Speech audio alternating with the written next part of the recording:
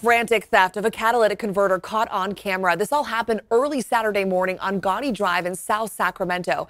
These thieves were determined to get a catalytic converter. The guy with a shirt over his head is telling the other one underneath the car, cut, and yank it. The man filming the video, a neighbor who didn't want to be identified, started to say something, and then one of the converter snatchers get out of here, go, pointed a blowtorch at him and started walking towards him. Well, a neighbor continues to film, and then they decided to bail. They didn't end up getting the catalytic converter from the Prius, but he went back for the jack. The man with the shirt on his head was heard yelling, "I need money, and I'm hungry, man. I'm sorry." The owner of the Prius did not file a police report, and he told us at ABC 10 he didn't think police would do anything about it. Well, I happen to be working on a catalytic converter investigation, and the Sacramento County Sheriff's Office has a detective assigned specifically to this crime. They take them because it's easy. It's easy to take, easy to get money for them. Detective McHugh told me someone can cut a catalytic converter in under 60 seconds and then be gone. And that thief could gain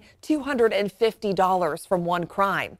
And then you could be out thousands of dollars and also a large deductible based on your insurance. So what is the most successful way to make sure this does not happen to you? But if they get what they call a catalytic converter cage welded onto that catalytic converter, when these suspects or thieves look under that car or feel under it, they're going to know that cage is there, and some of it is such thick steel, it's going to take them a very, very long time to cut through that, and they're just going to bypass it.